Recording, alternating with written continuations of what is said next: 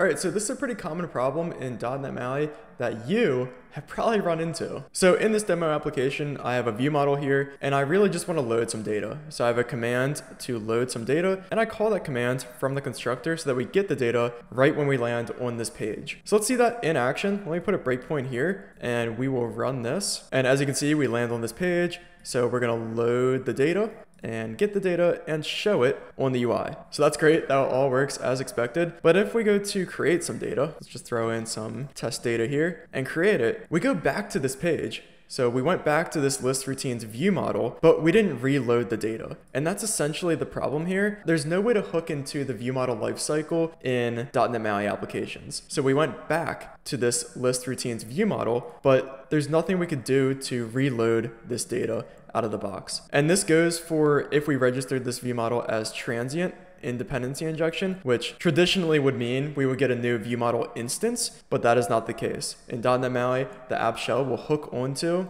or hold onto a single view model instance and not recreate it. So there's really nothing you can do inside of this constructor to reload data, as we see. So again, it would be nice if there was some kind of built-in view model lifecycle behavior, but alternatively, we can remove this and we can move down to the view that this view model is for. So that's the list routines view. And we can hop into the code behind and we can tap into, so we can override on appearing. So this lifecycle method on the view will get called accordingly, and we can see that in action. So we load up the application, we hit our breakpoint because we're on the list routines page, and then if we leave this page and go back, boom, once again we hit on appearing.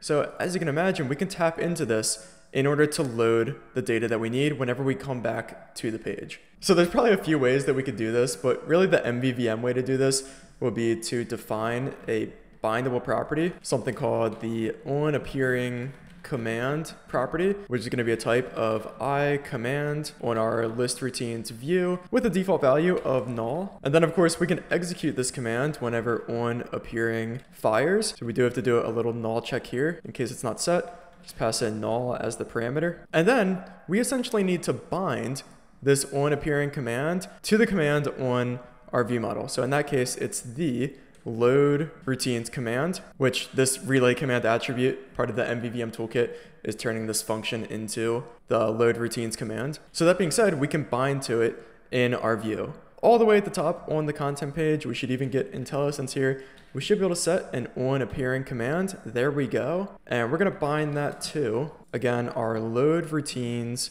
command. So application boots up, we're on the list routines page. It is appearing. So we're going to execute this onAppearing command, which we can see is binding to something. And that something is our load routines command. So we load the data. Sweet. But that's nothing new. We were already loading data when our application started.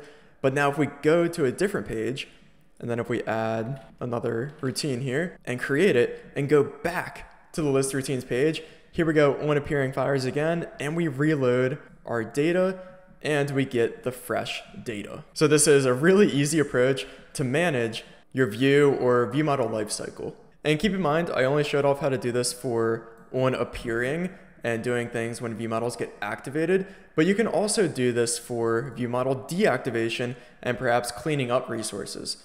So for example, I actually have one in this application over in the routine detail view. Same kind of thing, but the inverse for onDisappearing this time. So we have this onDisappearing override where we call an onDisappearing command. And in that case, if we look at the view, what that's going to do is call a dispose routine command. So in this case, we're cleaning up resources, and that command disposes this underlying resource. So keep this approach in mind, and hopefully you can leverage this in your own application to seamlessly load data or perhaps clean up resources.